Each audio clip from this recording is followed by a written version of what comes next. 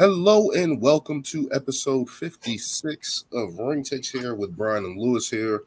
As always, thank you guys for joining me. We are getting into the thick of WrestleMania season as we're only, a week away, roughly, to the big two-night extravaganza. As this stop on Monday Night Raw takes a turn here and we finally get physical. Last week we were claiming how a lot of these feuds needed to get physical and something needed to happen, especially in our first segment, where we have The Rock taking out Cody Rhodes in an attitude throwback beatdown, sort of. Taking out Cody Rhodes, the guy that's going to main event WrestleMania on night 1 and night 2.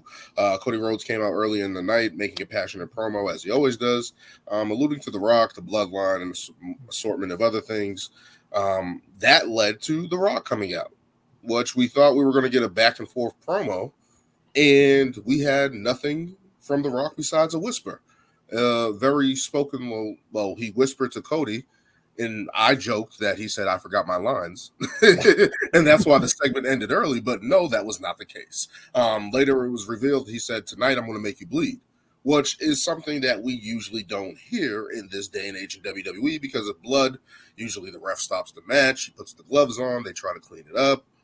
Even when you go back to old videos on WWE, they usually make it black and white so you don't see the blood.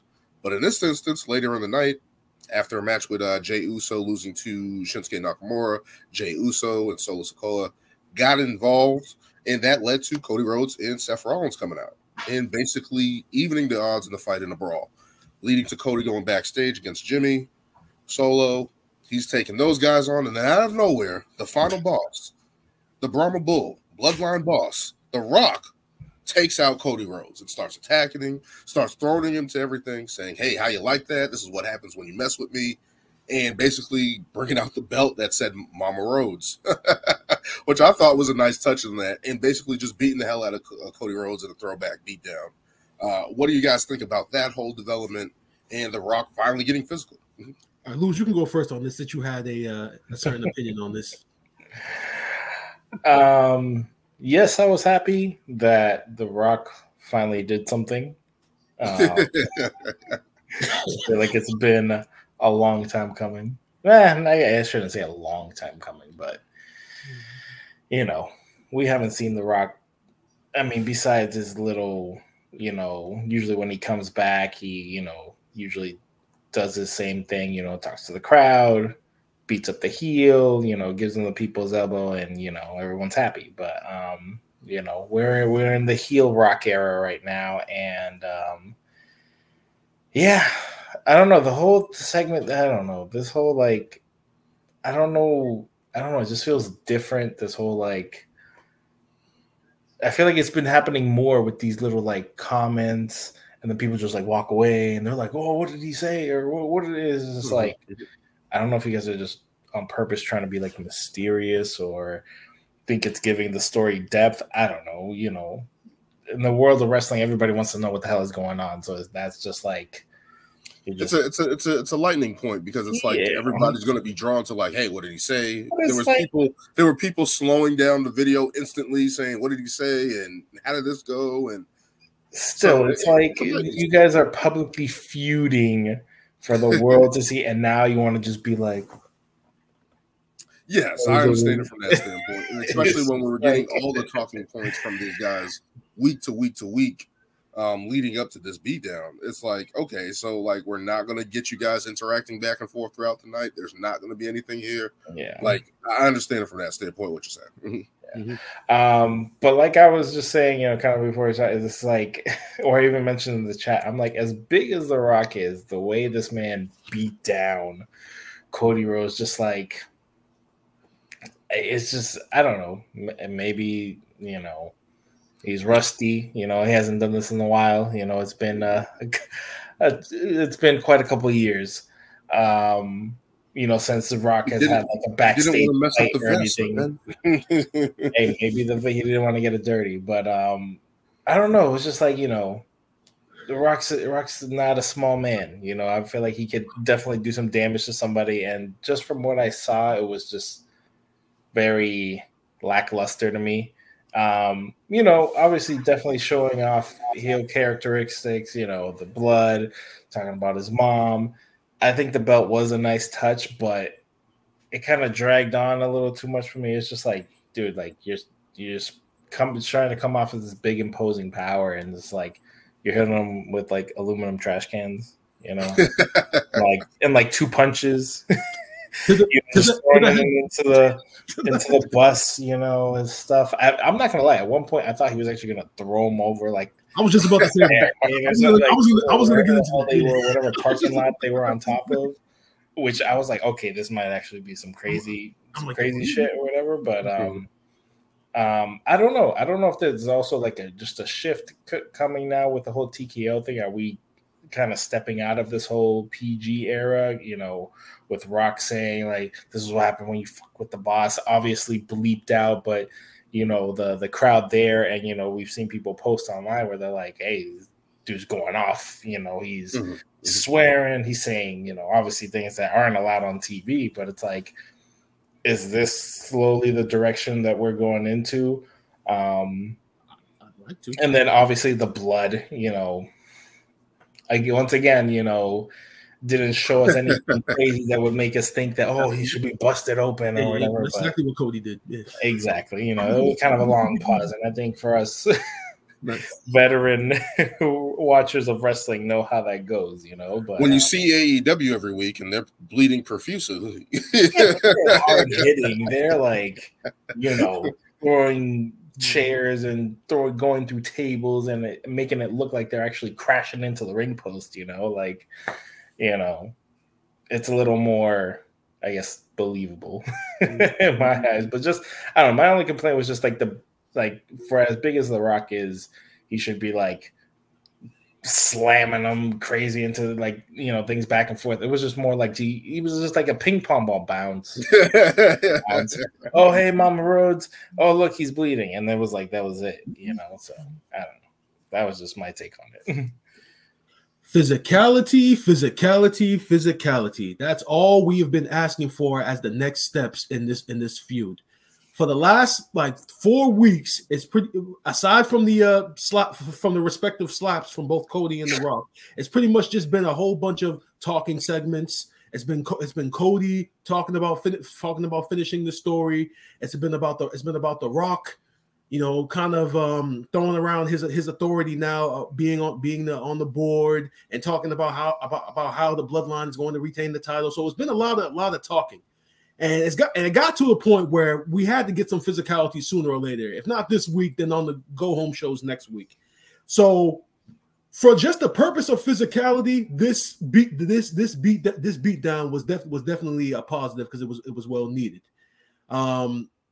And like Lewis during the beatdown, I really actually did think that Rock was going to throw Cody Rhodes over the thing because they got close to the edge a couple of times where you really thought like psychologically with the direction the company's going, then they may do that. But if this was at the start of March, I would have been like, all right. But we're 2 weeks out to WrestleMania. That's the only thing. Yeah, but it could have been a scenario where like he killed him, and then... But I think Lewis, you think that it was a lackluster beatdown? I honestly think if it was lackluster, it was only because, like you said, you know, he hasn't been physical like this since what? I can't even think of the last year that we saw Rock get physical. Maybe what, WrestleMania 32, maybe, or maybe after that, a couple of the Jinder Mahal when the Jinder Mahal on Raw. Yes. So obviously, but it's been few and far between. So you know, so maybe so his timing maybe is off, or maybe he was trying to protect him, but still make it look vicious at the same time. I mean, it was pretty obvious that Cody did blade his forehead because they did cut away from him for like a good 10, 15 seconds when Rock was talking shit to the camera. Next thing you know, Cody's bleeding. I'm like, okay. But the beatdown, it was what it was, but it was well needed. And I feel that the beatdown was so significant to the point that I think people want to see Cody and Rock more than they want to see Cody and Roman now. because the beatdown was so significant. But that's the only negative that I take from it. Just that because it was what it was. Now people want to see those two instead of Cody finishing his story per se. And this is the thing I've been saying. It's like The Rock is literally overshadowing literally Roman Reigns' reign right now. It's just like, you have the biggest star with the longest title reign in modern history, and it's just like Rock comes in and just has been hogging the spotlight, So, you would think the physicality would be more Cody Roman, and them kind of, getting each other's faces and, getting pulled apart or going at it, but it's literally the main Rock Cody. This is my thoughts on it. I thought the rain added to the effects of it. I thought that was a nice touch. If you saw any photos or still shots from it, that was dope. I thought the rain outside was dope. I thought that was a nice natural addition to that beatdown. So I'm like, okay, that's something that we haven't really seen before in wrestling, where it's raining outside. These guys are brawling and stuff like that. I felt like it would have been better if Cody would have got some shots back in and they were going back and forth, and then The Rock took over. I also joked that The Rock's pants were too tight, and that's why he was just kind of just Godzillaing. Godzilla like the Hulk in the tux. He's like, I'm like, I know. When he was doing that little people's kick when he shakes his leg, I'm like, yo, hold up. He barely moved his leg. His pants are too tight. His pants are too tight. You might want to go back to the swishy pants Rock, the corporate Rock. You might want to go back to that. But the beatdown, as I feel kind of like what Lewis was saying, was kind of lackluster a little bit, just because of beatdowns that we've seen in the past and seen guys really get taken out.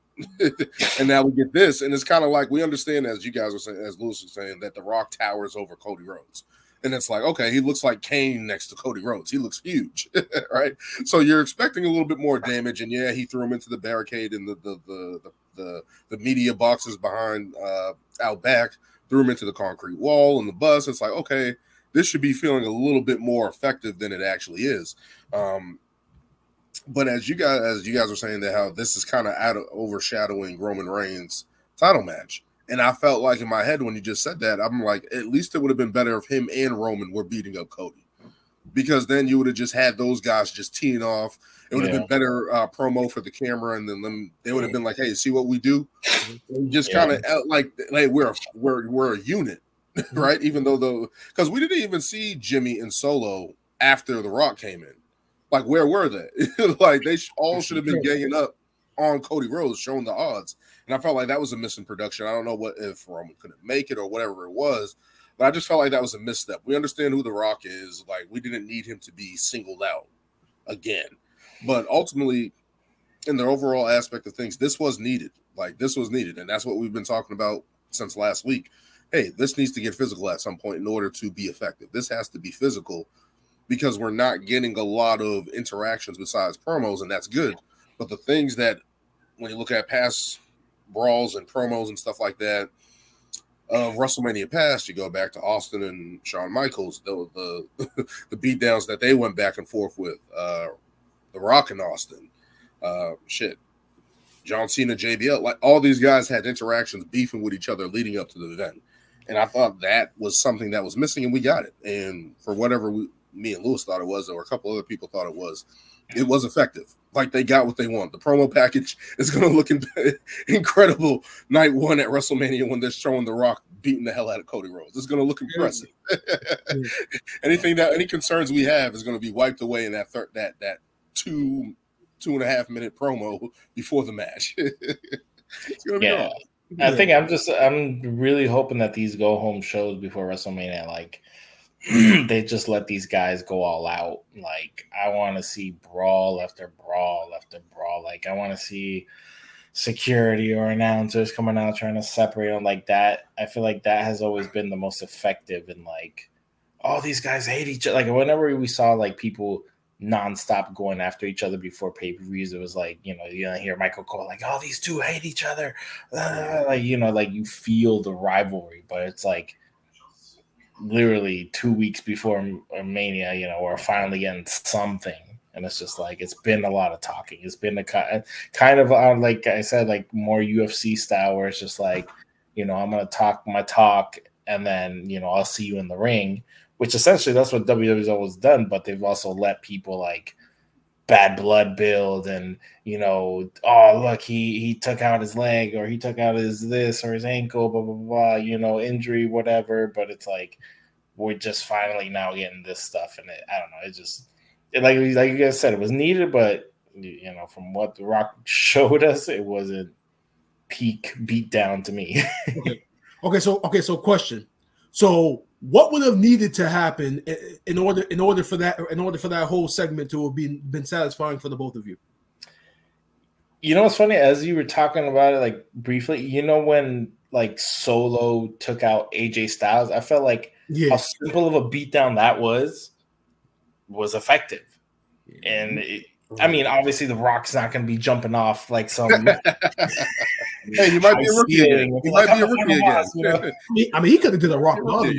No, exactly. But even if he would have grabbed a chair or something, you know, throwing him through a table, whatever. So you didn't like the trash can? Yeah, you didn't like the trash can in the toolbox. Come on, you didn't like that. I mean, it was it was a headshot.